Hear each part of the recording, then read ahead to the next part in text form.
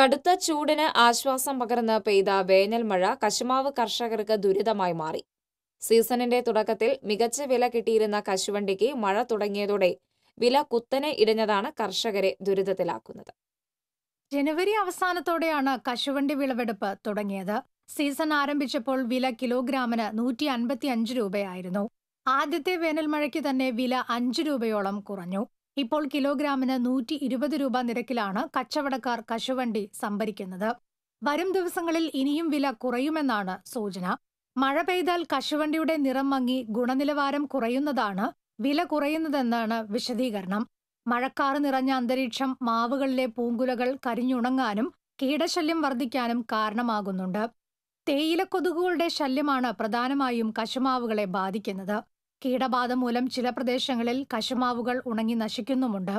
ഒരു കാലത്ത് ടൺ കണക്കിന് കശുവണ്ടിയാണ് മലയോരത്ത് നിന്ന് സംസ്ഥാനത്തെ കശുവണ്ടി ഫാക്ടറിയിലേക്ക് പോയിരുന്നത്. കുന്നിൻ പ്രദേശങ്ങളിലുണ്ടായിരുന്ന വിസ്തൃതമായ കശുമാവ് തോട്ടങ്ങൾ റബ്ബർ കൃഷിക്കായി വെട്ടിമാറ്റപ്പെട്ടതോടെ ഈ മേഖലയിൽ കശുമാവ് കർഷകരുടെ എണ്ണം ഗണ്യമായി കുറഞ്ഞു.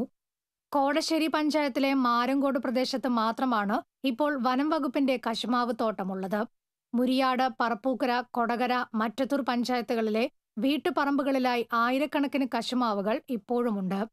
ഇവയിൽ നിന്നുള്ള ടൺ കണക്കിന് കശുവണ്ടി ഇപ്പോഴും വിപണിയിലെത്തുന്നുണ്ട്. TCV